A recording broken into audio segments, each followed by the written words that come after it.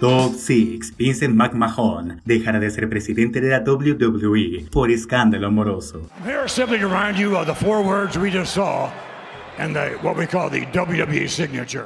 Muy buenas a todos, mi nombre es Carto. Un escándalo más envuelve y sacude la WWE, y esta vez tiene que ver con su presidente y director ejecutivo Vince Kennedy McMahon, quien decidió hacerse a un lado de su puesto debido a una investigación en la cual se le acusa de pagar una cifra de $3 millones. Esto por su silencio, por haber tenido una supuesta aventura amorosa. De acuerdo a un reporte de The Wall Street Journal, McMahon acordó un pago secreto con la ex empleada que se desempeñaba como asistente legal de él en 2019. Este acuerdo, que se habría firmado en enero, es para evitar que la mujer en cuestión haga comentarios despectivos o filtre información de su relación con McMahon. Aunado a esto, esta investigación cuenta con otros acuerdos de confidencialidad que han hecho a lo largo de los años relacionados con denuncias de mala conducta. Está hecha por ex empleados que también involucra a John Laurinaitis, jefe de talentos de la WWE. A través de un comunicado, la World Wrestling Entertainment señaló que un comité especial de la Junta está llevando a cabo una investigación sobre la supuesta mala conducta de su presidente y director ejecutivo. There is a method to Mr. Laurinaitis' madness for putting me in a matchup tonight. It wasn't anything personal. See?